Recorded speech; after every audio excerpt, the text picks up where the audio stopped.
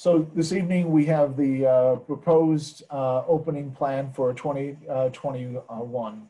The principles of this plan are to keep student and staff safety at the forefront of our decision-making process, to ensure high quality and structured program delivery, to best meet the expert government guidelines, to gather and consider feedback, and to prepare plans that best suit the varied learning and situational needs of our students and families, to keep virtual learning at the forefront of teacher planning, and we'll talk about why that is in just a second, and to communicate regularly about the plan and the expectations for all.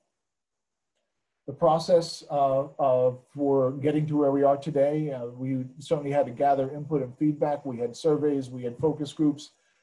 We had 4 different focus groups back in June that brought in, on average, 100+ parents and community members across our community. We provided direction to the staff for planning online instruction. So prior to the end of the school year, we had provided a framework for delivering online instruction for both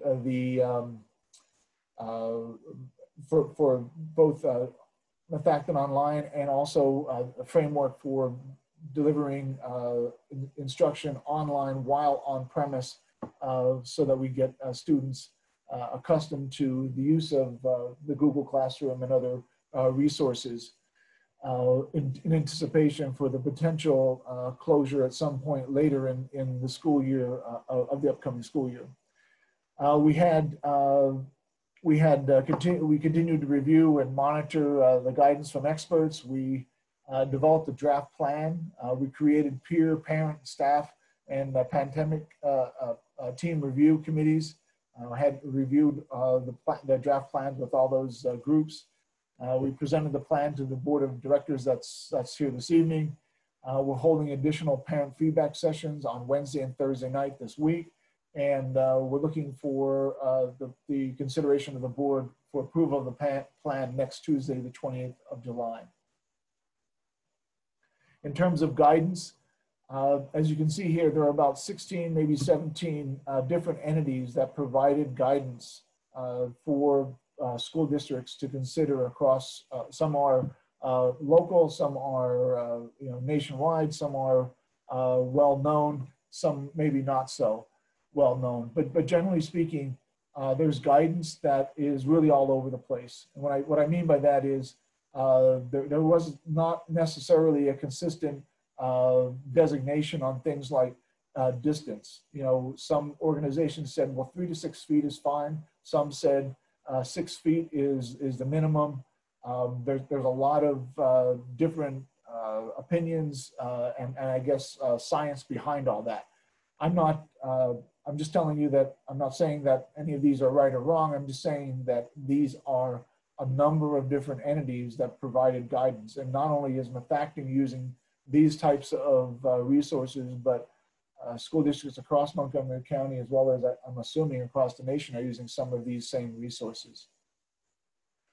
With that said, I think it's important, this statement sits on a slide by itself, and I'm just going to read it out loud. It says, everyone should remain mindful that as long as there are cases of COVID-19 in the community, there are no strategies that can completely eliminate transmission risk within a school population.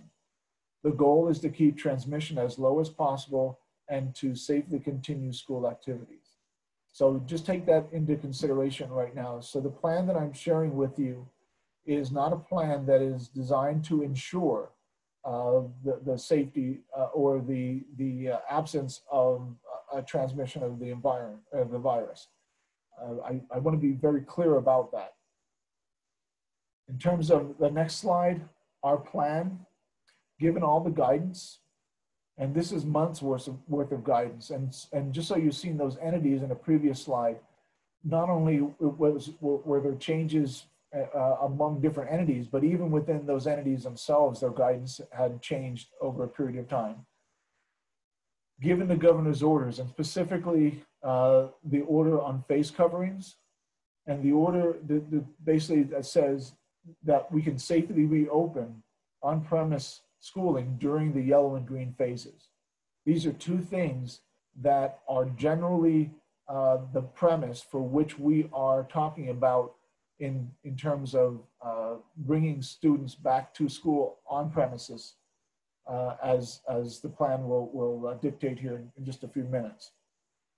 But based on those two things, that we can safely, that somewhere in the science and all the guidance says that we can safely reopen if we do these things. And B, that, and if you're going to do this, the only rule is that you need to have face coverings. All the other information is guidance, or best guidance, or best practice. The next item, given the parent and guardian staff feedback, had 2 meetings in the last 2 days with our staff. Got a lot of good feedback. In fact, I'm just want to make everyone on this call aware that as a result of the meeting on Monday and the feedback that I received from staff, I updated the plan. I posted it on the website and updated the plan regarding the use of face coverings. And I'll go over that section and how it changed from earlier in the week. But I want you to know that the feedback from staff, I made changes on face covering. So I'll bring that to a point when I get there. But it's on the district website. The update is there, and it's updated on the agenda here for this evening. And so given what we know at this point, and based on the governor's pandemic color phases, the red, yellow, and green, when in red, all students will be on Methacton online. So an online program for all students in Methacton. When in yellow and green, there is parent choice. So the plan my recommendation is to have on-premise 5 days per week, or to do online 5 days per week. So we call it on-premises or Methacton online. When we talk about those options, we talk about on-premise, we're talking about a traditional instructional programming with modifications. So when I say modifications, they're really modifications for the operation of the day, and some of them are actually modifications of the curriculum.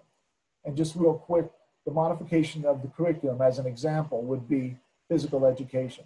So for physical education, instead of playing, as an example, a game of 5-on-5 basketball where there might be physical contact, the physical education department would create an alternative activity that students would not be participating in that activity where they would have physical contact with one another. And that goes with other curricular areas, including the music department, including a number of other areas. So we'll talk about that in just a few minutes as we progress. But the on-premise plan, the plan that PDE has suggested that we as a school board approve and must approve prior to allowing students to return to on-premises, is what is primarily the conversation for this evening. However, and that plan is organized based on the template that PDE provided us, but organized in a way that addresses the 5 high-level matters on the return plan. And that is symptom screening, and what do we do if someone does present themselves with symptoms or does test positive. The second one is social distancing. So how are we dealing with the social distancing of students at every grade level while sitting in class, etc. Then the next item is face coverings. That speaks for itself. Cleaning, sanitation, and disinfection. There's a whole section on how we will deal with some of those matters. And lastly, communications. When we talk about the alternative option to the on-premises option, we also have Methacton online. And really, this is an online instructional program that features a blend of synchronous and asynchronous instruction. And I will just stop here and say that it needs to be clear to this board, as well as it was made clear to our teaching staff, that this is not the same online program that we provided between March and June of this past year. I just want to be clear on that. I think our teachers, our parents, our administration, I'm sure members of the board can concur that we put a very good effort forward, it is that effort in its totality was not the best effort that Methacton could do, and certainly not the type of programming that we want to provide if we have to provide online instruction starting day one of a new school year. So with that said, we developed the framework for online instruction. We created a number of, we call them MIAC, but they're basically professional development activities within the summer for teachers to take advantage of. And we're working hard to make this a better scenario for our students, for our families, and for our staff. So the blend of synchronous and asynchronous instruction, live synchronous instruction via online meeting platform, as an example, Zoom, consistent daily routines. So the synchronous part and the daily routines was a reoccurring theme by our parents and in the feedback and surveys that we received back. So we're addressing that. We can anticipate that Methacton Online will be driven by the same type of schedule that you might see in the brick and mortar. Certainly students won't be worried about passing in between classes. They won't be worried about the time was allotted for lunch or study hall or anything of that nature. But if there's 60 minutes a day for English, there's 60 minutes a day online for English. If there's a 45-minute period for science, there's a 45-minute for science online. There'll be a mix of whole class, small group, and individual connections made. We'll be leveraging the use of our support staff in terms of our instructional aides to help with that process. We'll also provide planned instruction delivered and supported by our Methacton staff. So when we originally looked at, I'm just going to stop for a second. We're going to go back to the presentation. But when we originally looked at the roadmap, and that was the first presentation that we put up early on, probably late June, early July, that basically said, these are all the things that we need to look at. And we said, there are some scenarios out there. There is the on-premise scenario where we bring all the students back. There's the all online scenario where we're talking about today in Methacton Online. But there's also this, we also recognize that there might be a hybrid of that. So where students might come certain days out of the week where they rotate like in an A-B type schedule, and they would sometimes be on campus and sometimes be online.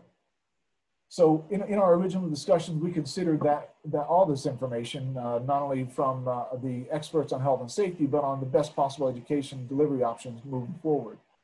And in conversations with other Montgomery County superintendents, in conversations with our administrative team, in conversations with our parents on what would be best for their family makeup and for their children, we looked at a number of things. And so we know that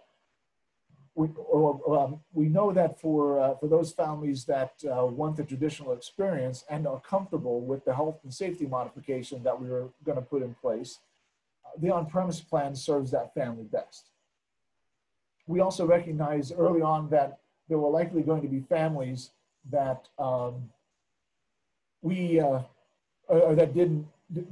didn't care what modifications to safety and health that we did. They were just not going to send their children to school based on the fear and the concerns associated with COVID-19 and the uncertainty of COVID-19. And we considered that an online option for these families as the best and frankly, the only option. So after recognizing the inherent challenges of both the on-premise and online, independent of one another, including the health and safety modifications, the teacher training, the teacher planning, the scheduling of students, the scheduling of staff, class size constraints, upholding the collective bargaining agreements, access to resources, both online and on-premise, staffing, and really the list goes on. And knowing that we have to provide a choice for our families, considering all that we know about the health and safety and the emotional aspects of all of this. Throwing in a hybrid option not only would make these challenges exceptionally or exponentially greater, but would stretch the district so thin that no offering would be at its best. So when we looked at this, based on health and safety guidance, the input from the surveys, the focus groups, and sessions with parents, positive benefits to consistent daily routines, the difficulty in planning, and the economic and family barriers and benefits, the options to attend 5 days a week on premise or 5 days a week at Methacton online will serve our students and families the best. So in terms of, just bear with me to get back into the presentation. So in terms of these options, when we look at these a little bit deeper, the on-premise options, when we talk about symptom screening, social distancing, we're talking about daily symptom screening required for all students and staff. And I'm sure there's a lot of comments out there on social media and all different places about, you know, schools should be screening students as they walk through the door, or screening the staff as they walk through the door. The reality of all that is that's not a practical or a worthwhile application.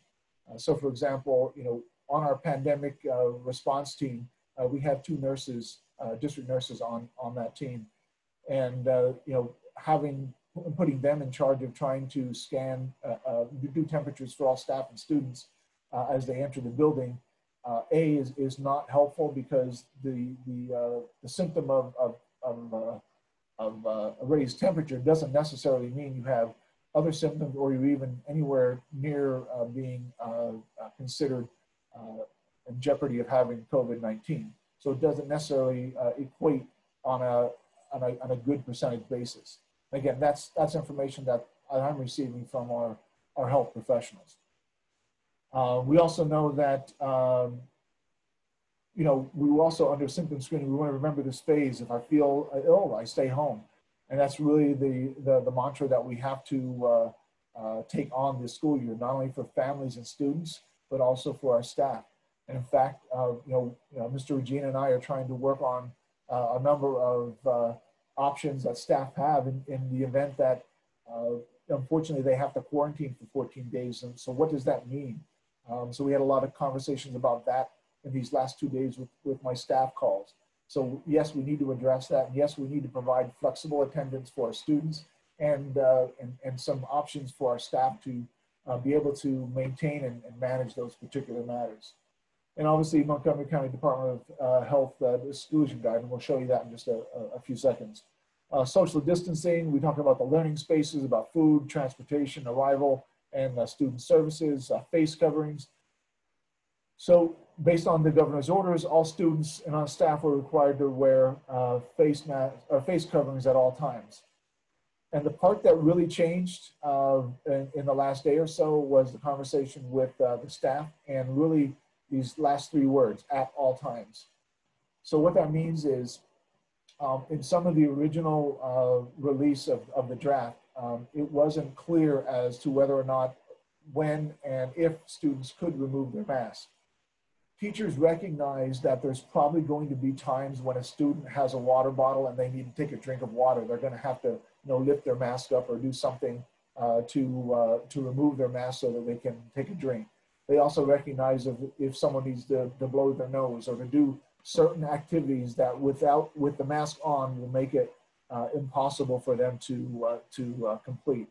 So with that said, it's my recommendation as part of this plan that we require the face coverings at all times, and that allow teachers, knowing that that is the rule of the district, to work with their students as they do with all sorts of different individual student issues within a given class period or a given day, to work with the students to manage those things on a case-by-case basis if a mask just temporarily needs to be removed. So there's been some removal of language and adding of language in the plan. In terms of cleaning and sanitation, this is all part of our enhanced personal and building routines. So we'll talk a little bit about that, and the plan outlines some of that in the overall document. And certainly communication, making sure that we stay current with our parent and guardians, and make sure that we're addressing the educational signs and symptoms of COVID-19. In terms of a greater look at face coverings, this is pulled right out of the plan. I'm not going to necessarily go into a whole lot of detail here, but this is stuff that, that you can read. But again, it talks about when you need to be wearing a face mask. That's when you're boarding the bus, when you're entering the building, when you're in the hallways. You know, it's just about every time, other than when you're eating or drinking in a space 6 feet apart, and when you're outdoors and you can create a distance of 6 feet for individuals. In terms of distancing, we have a target of all the desks in terms of distancing within each classroom. Our target is to be 6 by 5, which is 6 feet from left to right on center and 5 feet on center from front to back. We do, however, have a number of spaces that will be 5 by 5 on center, as well as spaces that will be 6 by 6 on center. These measurements are the best that we can do. And what that means is it's the best that we can do in terms of providing a feasible operation. So for example, it means that in all of these instances, if there were once 30 student desks in a classroom, there are no longer 30 student desks in a classroom. There are more like 24 desks in a classroom, 18 desks in a classroom. We have some rooms that have only 17.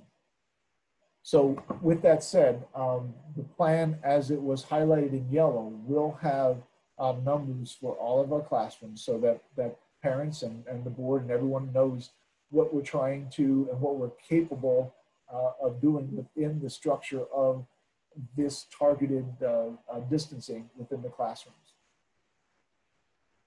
In terms of classroom design, it should be known that these will be traditional rows and columns of desks.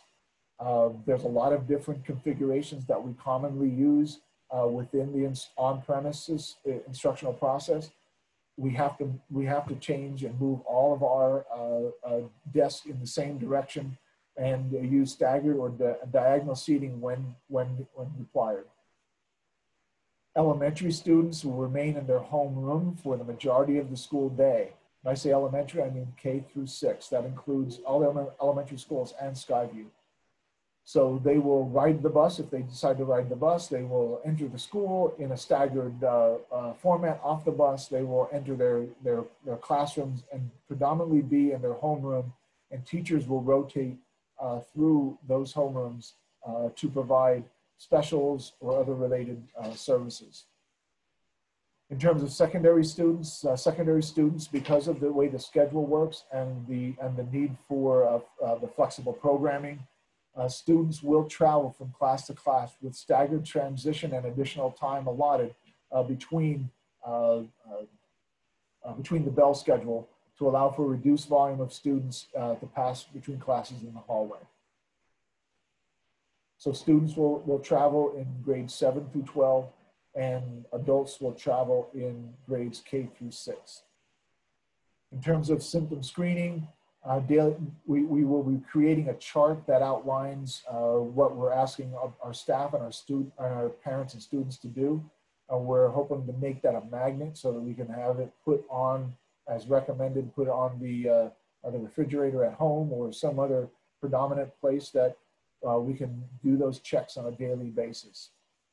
And that if we are feeling ill, that we stay home. Again, if a student, staff member, or essential visitor tests positive for COVID-19 after being on campus or presents at school with flu-like or COVID-like symptoms, that individual will be sent home and be required to secure a COVID-19 test or medical clearance prior to returning to school or work. There's a little bit more detail around that in the next plan. This next plan outlines from the Montgomery County Office of Public Health the actual steps that we'll take. This is posted up to the district website. It was referenced in the plan that was released last Thursday and Friday. I'm not going to go into all the details of that, but this is the plan that we will follow. In terms of cleaning, sanitation, and disinfection, I know the text here is rather small, so I apologize. But on just a high level, We're talking about cleaning the classrooms, disinfecting the classrooms between the AM and PM kindergarten sessions.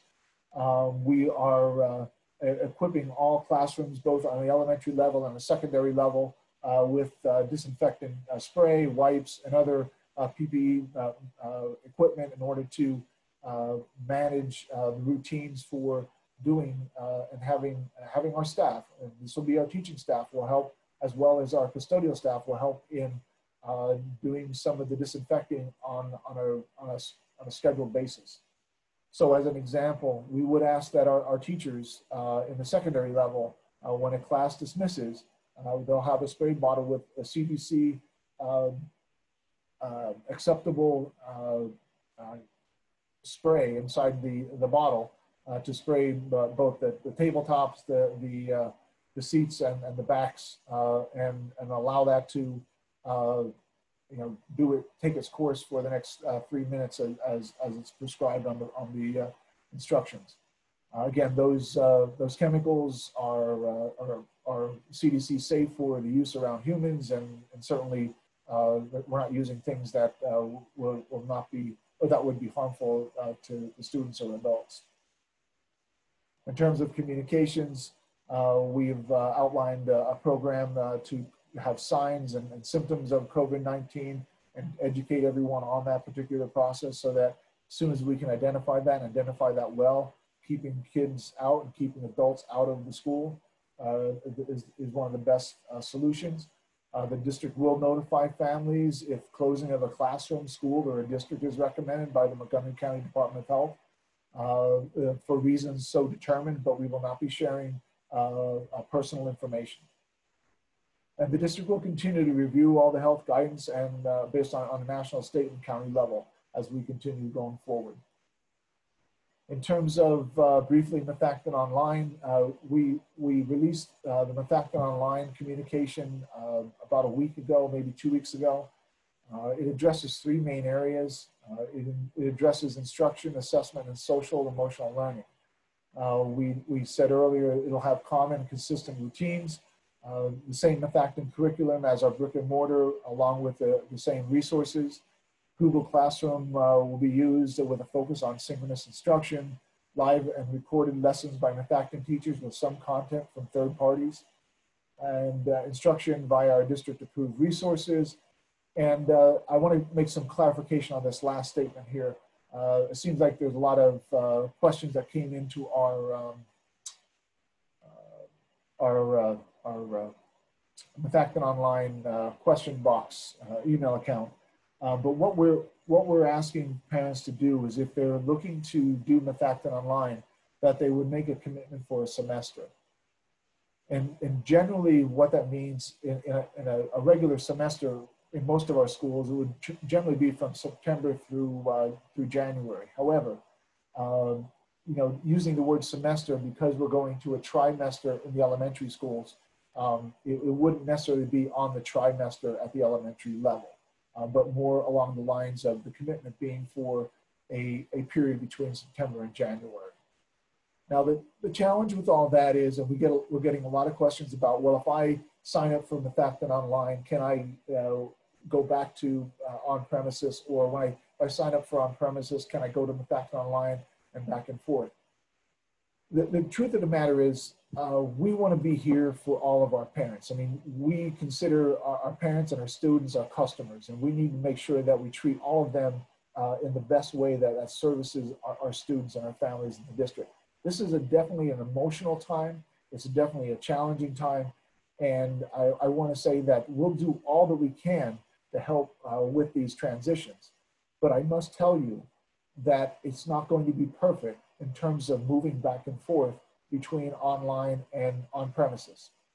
And all I want to tell you about that is, if you're making the switch and you need to make the switch and you're asking for that, we'll work with you, but please be aware that you may not be able to get all the exact same things that you had online on premises or on premises online.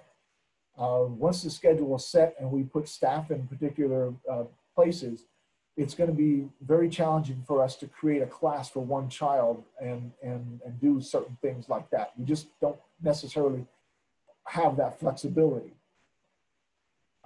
as you might might imagine. So the reason that we're asking for a commitment is that allows us to make the commitment to our teachers and have them commit to planning and delivering instruction and keeping consistent with the delivery of our overall curriculum. For you to bounce back and forth, or for a student to bounce back and forth between the two modes of instructional delivery will put you out of sync to a great degree in that process, potentially, maybe not. But generally speaking, we're asking for parents to commit for one semester. And additionally, in terms of Methacton Online, students will be issued benchmark assessments. And this is actually true for both online and on premises. We recognize that we need to catch up with some of the missed opportunities from these last couple months of last school year.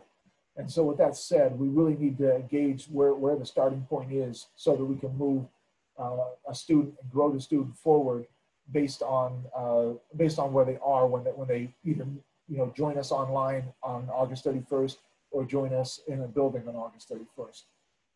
The grades will be issued using the same grading scale. So I want to be clear for those considering Methacton Online. We made a decision to do pass-fail in a number of grades. We've also, based on some of the rules that were handed down from the federal government, had to make adjustments for potential failures in the 7 through 12 level as well. What that means, and absent of any new rules from the federal government or something that comes from the state, I want to make sure that the board knows, as well as our parents know, and certainly I've been telling our staff this, that absent of any new rules, we will be grading students online the same way we will be grading students on premises, and we'll be grading both of them the same way that we've graded them prior to the COVID-19 matters. Students will be issued textbooks and resources the same as if they were attending on premises. Students in grades 3 through 12 will be issued their own Chromebook. So just a matter of note, we received a grant of $238,000 or $228,000 that allowed us to purchase Chromebooks for grades 3 through 6 in order to address some of the resource challenge at that level and the potential sharing challenge at that level. So that would mean starting August 31st, students in grades 3 through 12, whether you're on premises or online, you will be issued a district Chromebook. And then we also purchased additional Chrome devices for other grades in K1 and 2. Students can participate in the school events and activities as per the regulations, meaning when I say regulation, I'm talking about if we can have participation in a particular activity. Not all activities might be available. That means clubs as well, because of what the club does and how they operate. We have to review all that. That has not been completed just yet. Counselors, nurses, administrators will be available to support students and families. Workshops for parents on Google Classroom and related tools will be offered. We are in the process of scheduling the teacher interviews for Methacton Online teachers. So what we did, just to give everybody an understanding, is we put an ad internally out to see what teachers in various certifications, from elementary certification to middle level certification to secondary certification in specific areas like social studies, science, math, etc. We're looking for those interested in being Methacton Online teachers, and we are working with Dr. Harmer, who I've put in charge of as the principal for Methacton Online. He is also our Eagleville Elementary principal. But Dr. Harmer brings some experience from his former work prior to joining us in a cyber charter school.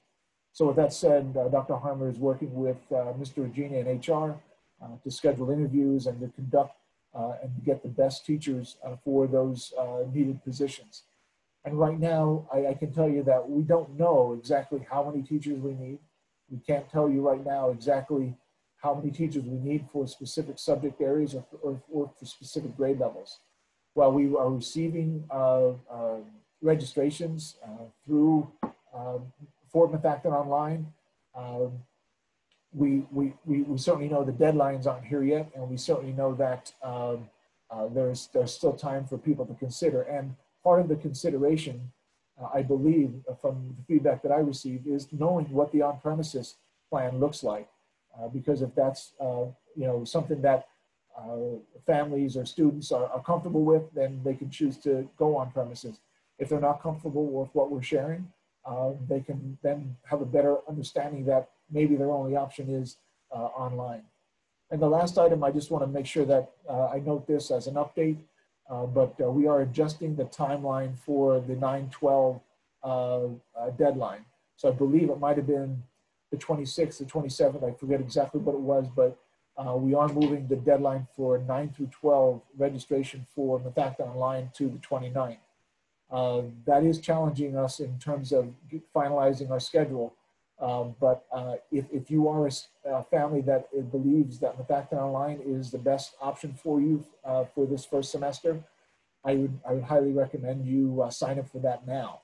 The sooner you do that, the people that do the scheduling are working on developing the schedule and making the accommodations now. That doesn't mean that you can't get your completed schedule if you wait for the 29th. But I will tell you that the sooner you get it in, the better opportunity you do have. And then for the rest of the students in K through 8, we are recommending that they register no later than August 5th. Next, I'm going to ask Dr. Spiewak if you wouldn't be so kind to just share. We have 2 slides on the return to sports and considerations. Again, when Dr. Spiewak's not going to go through his whole plan, nor have I gone through my whole plan. Those are posted to this agenda. Our goal is to really answer some questions on the stuff that has already been posted for a period of time. So, Dr. Spiewak, I'll turn the mic over to you. Thank you, Dr. Zerbe, and thank you, members of the school board. The PIAA, which is our governing body for the state of Pennsylvania in athletics, announced last week that at this time, the plan is still on track to begin with no changes to dates.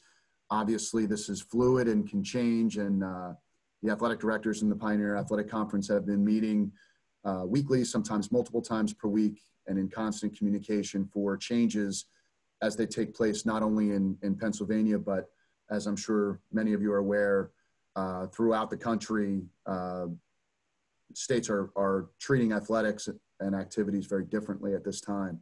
In terms of our return to sports plan, some aspects of the plan that for your consideration, plan is intended to begin on August 17th. That is the official start of fall sports. Football would begin their heat acclimation on August 10th. And again, that's consistent across the state of Pennsylvania. For Methacton's plan, we would not have athletics take place in the red or yellow phase. So this plan is assuming that we are in the green at a minimum, which is exactly how we have been operating throughout our summer voluntary workout plan for fall athletics and the Methacton marching band. Students and staff will undergo the COVID-19 health screening prior to any practice or event or team meeting that does not immediately follow a day of in-building schooling. So if they go home because they don't have a last period class, or because they are participating in Methacton Online, or for whatever reason they're attending, maybe it's a night practice or a night game, then they would need to utilize the same COVID-19 survey Google Doc that they've been utilizing for the summer workout plans. At this time, and this is a major point of discussion amongst not only the Pioneer Athletic Conference, but District 1 and the PIAA, but at this time, no spectators will be allowed inside of the playing facility for both practices or events. And again, that is fluid, but as the plan sits right now, that is the decision that we are making for Methacton. In terms of face coverings, there is an exception for athletics with regards to face coverings while in the act of competition, but all staff will be required to wear face coverings at all times. Athletes will be required to wear face coverings when they are not when they're able to, when appropriate. And what that means is if they're on the sideline, if they're moving to and from the event, and they are not actually participating at that moment, then having and wearing a face covering is mandatory. But as they are participating in the event, it is not required. Social distancing must be practiced when possible, very similar to requiring face coverings. Obviously, if they're participating in a field hockey, soccer, football event, etc., that would obviously not require social distancing and could not require social distancing within those sports. The idea of this protocol is not to change the actual sport, but to just make sure that we're creating an environment where we can put in safety measures to allow for the environment to be as safe as possible around the playing of that particular sport. If a student or staff member, similar to the return to school protocol, if a student or staff member or referee or anyone that is involved in an athletic event or the Methacton marching band on premise, they would be immediately removed and quarantined until travel arrangements can be made. In order for students and staff to return from quarantine, they must have medical clearance. This is the exact same protocol that we're using for our summer workouts. They would have to have clearance from a physician, a medical professional, which would be provided then to our school district athletic trainer. And then our athletic trainer would be the one to then allow for that student or students to be implemented back into athletics after the quarantine. Thank you, Dr. Spivak. And just we'll need you to remain on the call until after such time that we take questions from the board. So just stay with us, please. So in terms of communications of our overall plan, we held focus group sessions. You can read what it has here, but we did create a roadmap to reopening the Methacton Schools section of the website. So all the communications that I've sent out, all the plans, all the draft plans, Methacton Online, all that's there. So I just recommend that members of the public and everyone just keep going there for updates. Now, the one thing we are working on, and we have a number of questions through the emails that we created specifically for Methacton Online and specifically for the reopening plan. But we're creating a frequently asked questions section. We've updated that once. I have a number of questions in front of me in terms of emails that I got to get through, but in the next couple of days, we'll have some updates on that as well. In terms of driver education plan, I just want you to know that basically we're working to ensure that the safety of our staff members and the safety of our students are the utmost. There are a number of steps here that are required, similar to what Dr. Spivak had mentioned about if students or instructors who contact COVID-19 and what needs to happen. So again, the plan that's attached to the agenda and the outline here is really similar to that was approved by the North Montco Technical Career Center. If there's any questions about that, we certainly can take questions on that. So in terms of board approval, I have a number of 4 things here.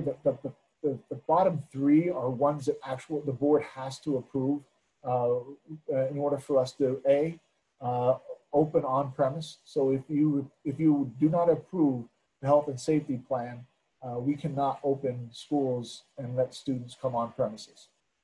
Again, if you don't approve the health and safety plan for athletics and activities, we're not going to be able to operate athletics and activities starting at the starting point for which the season starts here in August. And lastly, the same for driver education. So as you know, in terms of driver education, students pay an additional amount to do on-the-road instruction, and those teachers are schedule those times during the summer. So we've missed June and July, and obviously the other months during the school year, but we missed June and July for those on-the-road trainings. If it's acceptable, we'd like to get started in early August. And the last thing, the first one, is really the educational delivery options. Again, I brought before you what I think are the 2 best options in consideration of all that we have before us.